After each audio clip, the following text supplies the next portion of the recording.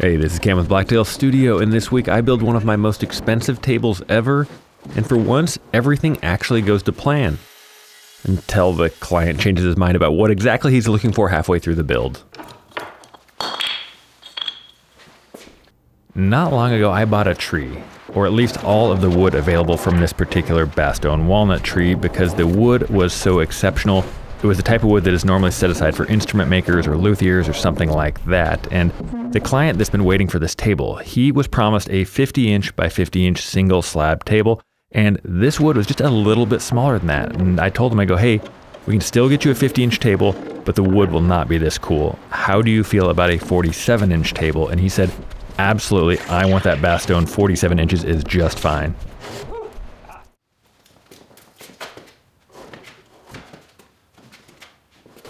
Need a hand? I have to do this myself. Okay, come give me a hand. As you can see there, my video guy Scott is super helpful. He's always offering to help me move these slabs around, but I told him part of the charm of this channel is people like to see me get crushed under slabs, so treat it like a nature documentary and only intervene if you absolutely have to. And if something horrible does happen, the first rule is keep rolling, get the shot. These Bastogne walnut slabs definitely weren't cheap. However, given the quality of wood, for once, I was actually really pleased with the price that I paid. Each of these slabs cost me just under $3,000, and I'm obviously going to need this slab for the tabletop, and I'm planning on worst case scenario using the other big slab for the table base. However, I do have some offcuts from the same tree that I'm hoping I can utilize for the table base and have a lot less waste, and more importantly, use that other slab for another big project. And the cost to the client for this table is $17,000, at least right now, because that cost does in fact go up because he changes the design rather dramatically.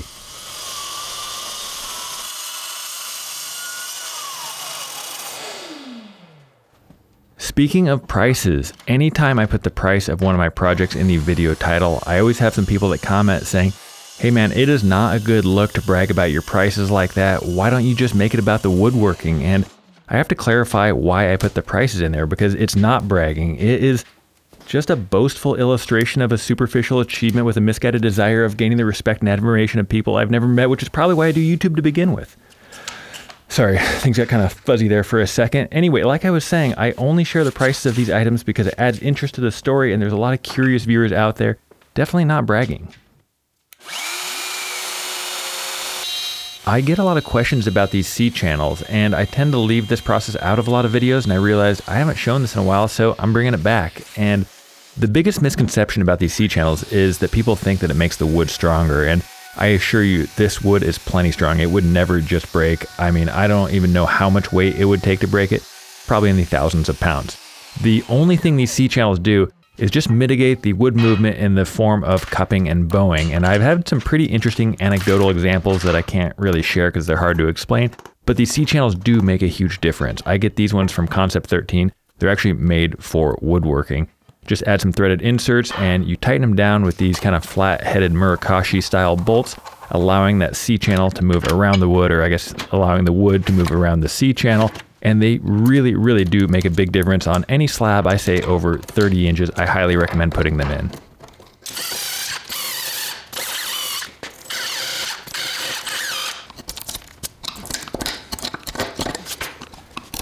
The design that this client requested when he first reached out, before he made the rather aggressive design change, was actually a really cool timeless coffee table design. So much so that I thought it'd be fun to simultaneously build a scaled down version of this table at the same time. And the scaled down version is still a good sized table. It's going to be 30 inches by 30 inches.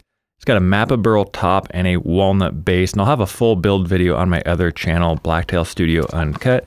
And as a bonus for you guys, I'm just going to give that table away. I used to sell a lot more of my stuff, but now I just have more fun giving stuff away.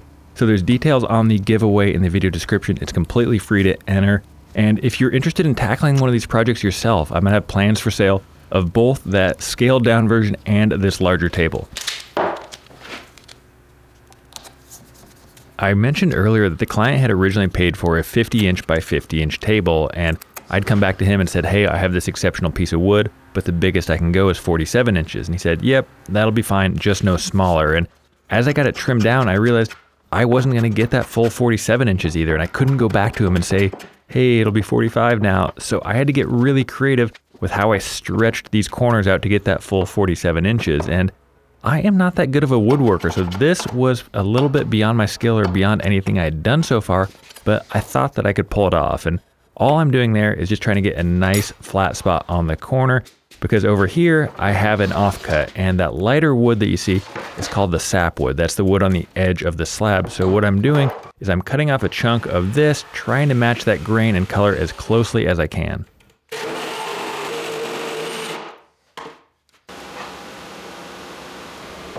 I spent a lot more time than I'm showing here cutting multiple pieces, cutting them at different angles, jointing different sections, trying to find the perfect color and also the perfect grain orientation. Because as I'm recording this now, I realize I never actually told the client I did this, so my goal is he doesn't realize this happened until after he watches this video. I left this block awkwardly clamped on there overnight, came back the next day, removed the clamps, and now I was going to try to trim it up without hurting the slab. And I know these flush cut saws or Ryobas are supposed to not scrape the wood, but they always do. So I'm using some painter's tape to protect the wood as I go through the cutting process. And this Ryoba here is just a relatively cheap one. I think I got it at Woodcraft. I'd like to say it's some ancient Japanese one, but it's a pretty basic one, but it does do the job here. I will admit, I like almost everything about being a woodworking YouTuber. There is only two things that I can think of that I don't like, and one of those is when people ask what I do, I have to tell them I'm a woodworking YouTuber, which is super awkward and uncomfortable. The other thing is the clients have access to see how the sausage is made, meaning a normal woodworker wouldn't have to show their clients what they did on this corner and the clients would never know. However, my client's gonna get his table, hopefully be thrilled, then watch this video and go, oh, I can see that corner now. I don't know if I like that. So those are the two things I don't like about being a woodworking YouTuber. Just like all my tables, I spent a ton of time doing the little touch-ups. On the Mappa, I had a ton of touch-ups to do with that hot melt kind of hot glue stuff. On this one, I did mostly CA glue. And again, I am only giving you a fraction of the time that I spend doing this. I usually spend about half to a full day just on touch-ups. Some of you probably recognize those holes in the slab there, and those holes are where the sawmill hammers some pins down and checks the moisture while the slab is in the drying process. And they do a really, really good job of getting the exact moisture in the very middle of the slab. The only downside is it leaves big freaking holes in the top of my table that I have to fill. And I could use epoxy or CA glue, but then it would just look like a couple of black dots on top of the table. So I've recently been kind of practicing a new skill. Someone told me about this and I was like, all right, I can try that. And what I do is I make these little toothpicks, but the hard part about these is you have to make it so the grain runs the opposite direction from like a toothpick would. And so it makes them really, really weak, but you want that same kind of face grain to be up after you hammer it in. And that one went in pretty good. I'm gonna try that again with this one, and it broke. Luckily though, it broke on top of the table, because if it broke down inside, I'd have to drill it out and try it all over again.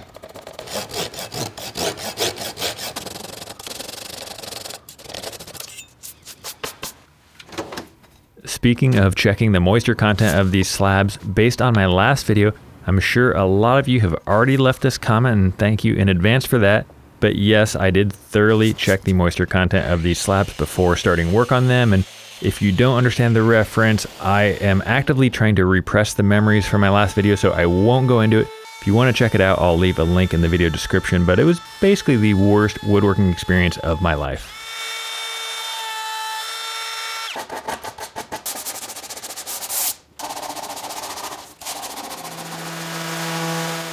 The sanding process for this table was actually a little bit different than I normally do, because I now have a nano finish product that goes over my usual finish.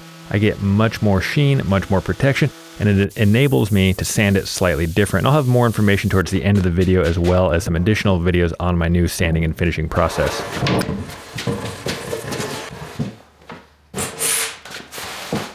I was finally ready to get started on this custom base, and for once, I actually have great news. I got the plans drawn up for this and I consulted them, and I realized I won't have to cut up that big slab just to make the table base. I have enough wood in these offcuts so that everything will match perfectly, and I can save that huge slab for another feature project. So pretty excited about that. And if you are interested in purchasing those plans, they are for sale in the video description. And it's kind of a 2-for-1 deal. I decided I would include both that 30 by 30 inch coffee table, as well as this monster 47 inch by 47 inch coffee table. This client first approached me over a year ago, and he came to me with a pretty timeless design. It was a walnut base with a walnut shelf and a walnut top. And I said, yeah, absolutely, that'll look great. And anyway, over a year goes by and he's coming up in his turn in the queue, and I said, hey, we're about ready to start. And he's like, hey, I had a couple ideas. And I was like, oh, sure. I mean, people come up with changes, come up with ideas all the time.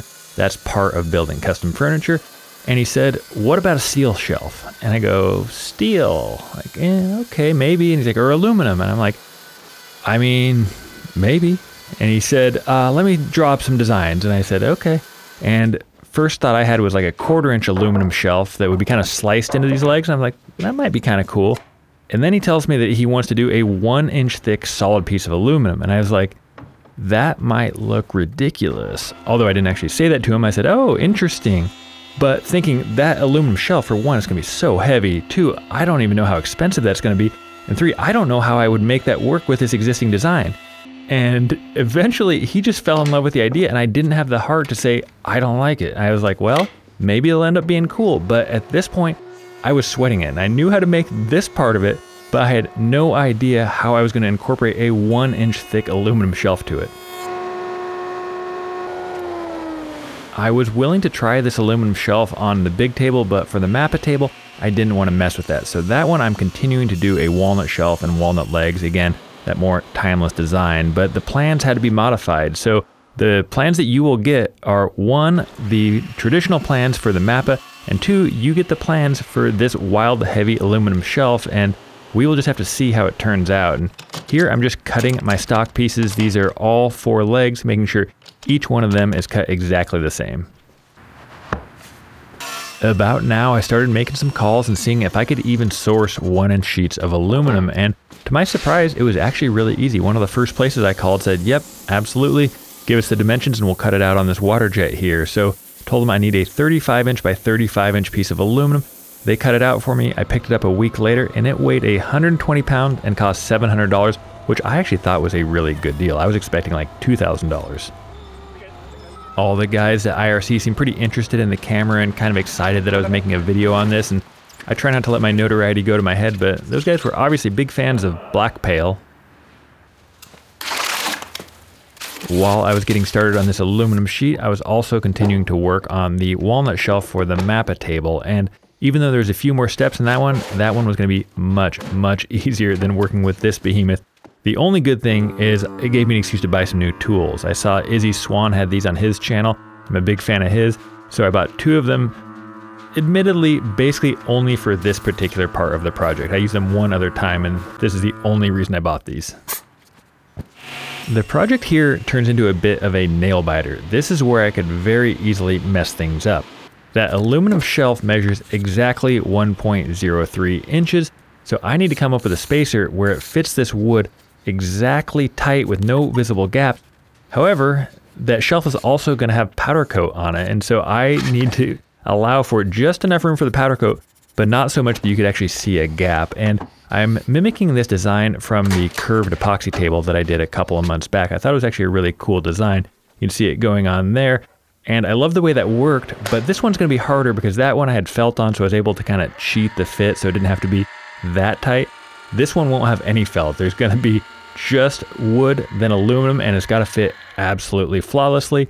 So yeah, I am a little bit nervous. I did call the powder coat place, and they told me that their powder coat is about 3 to 5 thousandths of an inch, and it's going to be on each side, so I allowed for 200. So worst case scenario, if they do what they say they're going to do, I will have a 1/100th of an inch gap between the wood and aluminum, in theory anyway.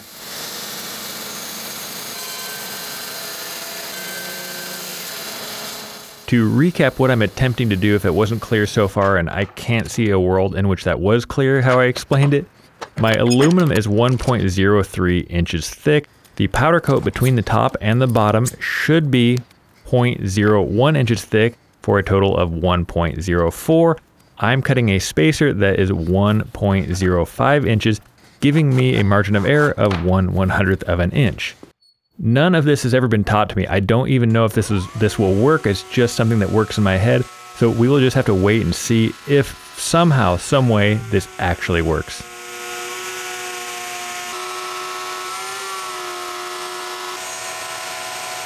After I got my notch cut, I got the calipers back out to see how close my jig was, and 1.05 and change, so should be right on track for that aluminum to fit with the powder coat.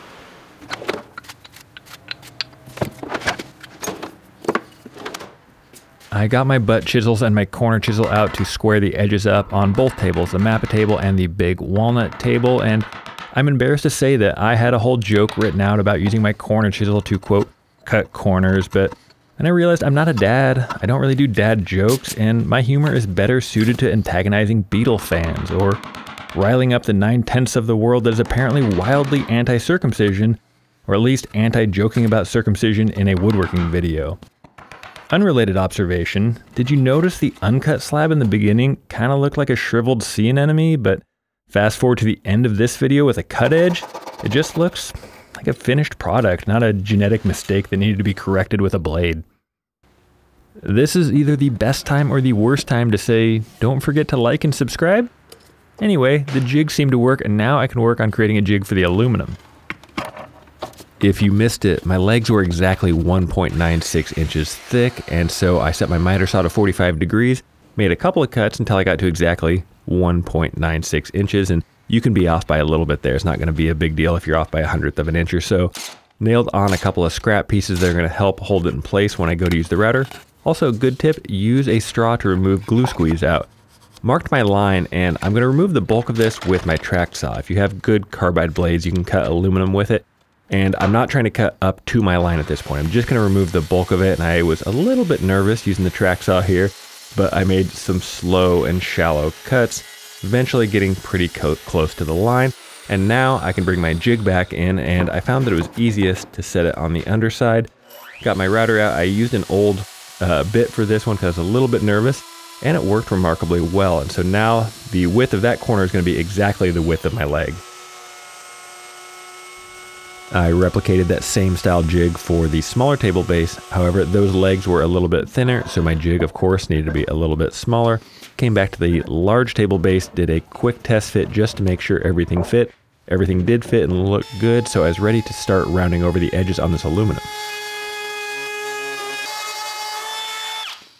You'll notice I didn't just run that router all the way to the end of the notch, and it's hard to explain, but if I was to take that round over all the way inside, it would actually leave a slight gap, and so what I did is I just kind of feathered it into that 1/8 inch round over with the hand file and the sandpaper.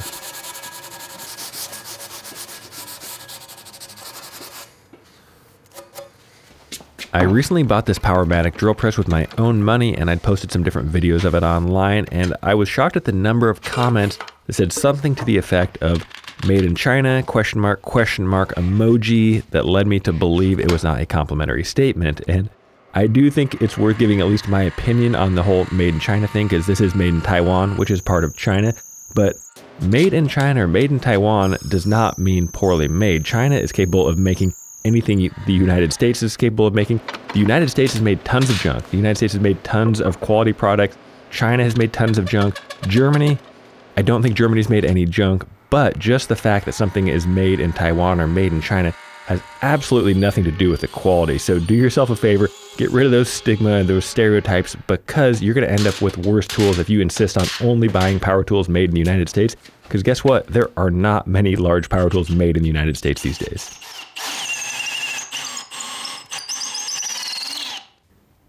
If you missed what I did there, I drilled 2 vertical holes on the drill press, came back, enlarged those holes, leaving just the final inch or so of that smaller diameter, came back with the shoulderless style threaded insert, and got that just below the surface. And what this is going to be used for is this 1/4 20 set screw, where it just goes in there like that, And now I can insert that into the threaded insert, and this is going to be what holds the shelf in place.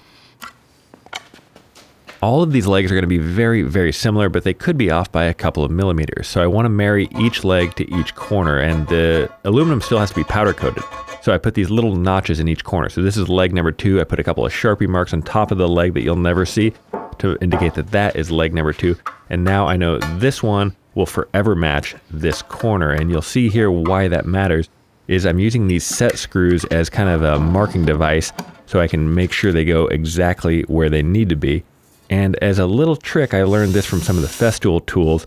I'm drilling these holes here just slightly inward from where the set screws are. And that means as that set screw tightens, it's going to pull it even tighter. And this will make sense in a little bit, but that set screw is going to kind of slope down in there. And as it does, it's going to pull the leg even tighter into the shelf. If all of this aluminum cutting and set screws just seems like way too much work, do yourself a huge favor and just do a wood shelf like I did on the smaller table base. That way you just build your notch to the exact thickness of your wood, and I'm just using a little bit of epoxy to hold that one in.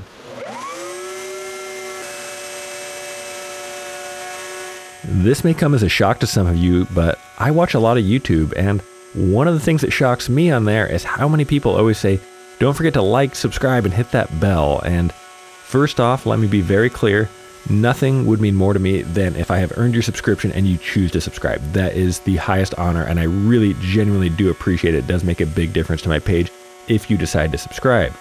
However, the bell means that you get notified when I do anything on YouTube. So maybe I'm doing a live, maybe I make a community post, maybe I have an online poll.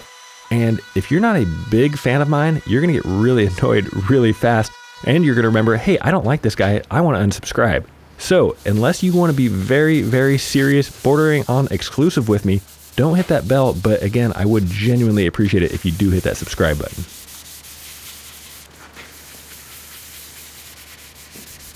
A couple years ago here on YouTube, I made a how to get a perfect finish in your home shop or garage video that did really well. I was really proud of it and it was really well received. However, it's been a few years, there's been some technological advances, I've learned some tips and tricks. So instead of just making another how-to video here on YouTube, I have a full-time video guy. So while we were building this table, I said, hey, let's film a finishing workshop.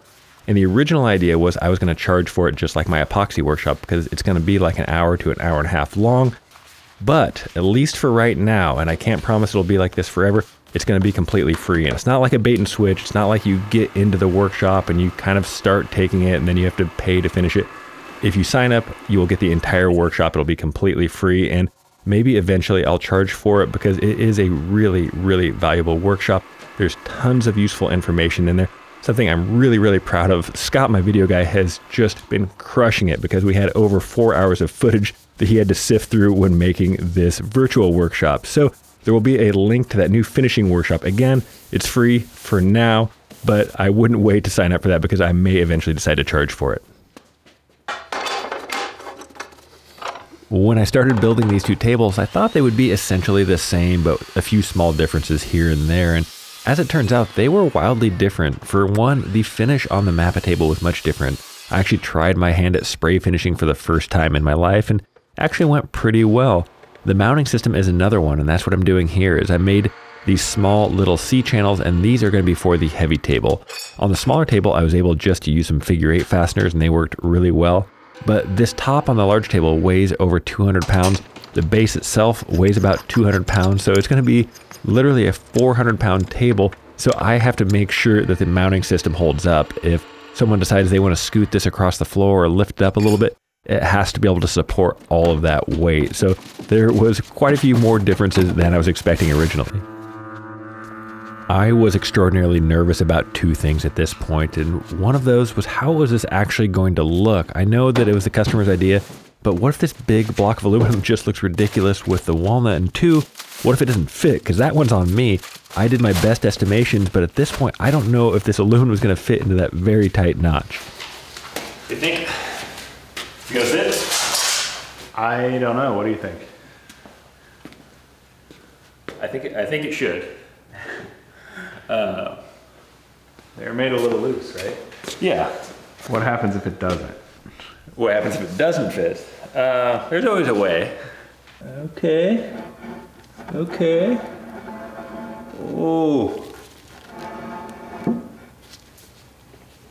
Pretty good. That'll do.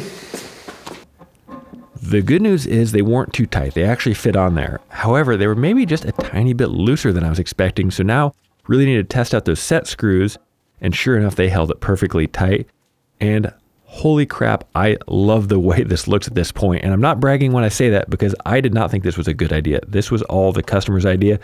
I guess it shouldn't surprise me because black with walnut is kind of my thing.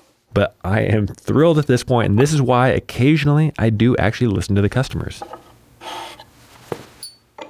I am not completely out of the woods yet. I still have to see if this experimental mounting system is going to work, and I am going to test it. I'm going to lift the entire corner of the table by just one of those straps to see if anything's going to break, because threaded inserts in the end grain might not quite be as strong as the long grain. And one of the good things about my channel is you know that I will show it if something terrible happens, because secretly when something bad happens in the shop, I always know, well, at least people will enjoy the YouTube video a little bit more. So I never shy away from showing my sometimes rather large failures. All right. Is that going to be strong enough to hold it? I think so.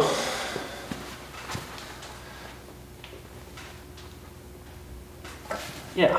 Yeah, it'll be good. I need your opinion because I didn't think anything of it in real time, but as I'm sitting here doing this voiceover and listening to Scott just then, and he said, yeah, you'll be good, I think he sounded a little disappointed. I think that he might have secretly been rooting for something terrible to happen, like some of you viewers probably were, because that would in turn make for a more interesting video, but I can't be sure. So let me know if you think that Scott was rooting for the good video over the good project. I obviously wanted to recess these C channels on the underside of the table, so I'd marked them while the table was in its exact finished position, marked them with pencil, made this quick and easy template, and it's a little bit oversized. It's about 1/4 inch larger than the mounting plate itself, and this is going to make the mounting a little bit easier, and it's also going to allow for some seasonal wood movement, so that kind of loose fit is by design. I mentioned earlier that there have been some technological advancements in wood finishing since I last made that how-to video, and this is a major one. I've been experimenting with different nano finishes the last couple of years, and I felt like I was just waiting for one that got everything right, because some were pretty good, but none were great until now. This is the new Blacktail Studio N3 Nano, and it is that much better than every single other product available. I would have never gone down the path of putting my name on a product if it wasn't going to be significantly better than everything else available. It bumps up the contrast, it bumps up the sheen, but most importantly, it bumps up the protection to a point where you can use this in the real world. If you have kids, if you have spills, or if you're just really lazy, you can use this product and your tables will still look brand new. I have never been more excited about a product. I think this is going to change the way we look at wood finishing going forward. I just launched the new website, n3nano.com, along with international shipping. So if you are someone that takes woodworking seriously, I would be absolutely honored if you tried the N3 Nano on your next project. There will be links to everything in the video description as well. I finished attaching the top to both the walnut table and the Mappa table, which again, that giveaway is live now. If you want to win that Mappa table, it is free shipping included worldwide. There's a link in the description for that. But here is how this table turned out, and I have never been more proud to say that I was completely wrong. I absolutely freaking love the way that aluminum shelf looks with that Bastogne walnut, and the Bastogne walnut, it does all the hard work for me. This wasn't a particularly hard design to make. Again, there's plans available if you want to make it yourself, but this wood, if you don't buy wood that looks like this, it's not going to look like this. There is nothing that compares to this. I'm thrilled with how it turned out. I would love to know what you think of this design and this wood. As always, I like to give a little bit of credit to people who make it all the way to the end of the video. So start your question or comment with which table you liked better, walnut or Mappa, and that way I'll know you made it all the way to the end of the video. As always, thank you so much for watching.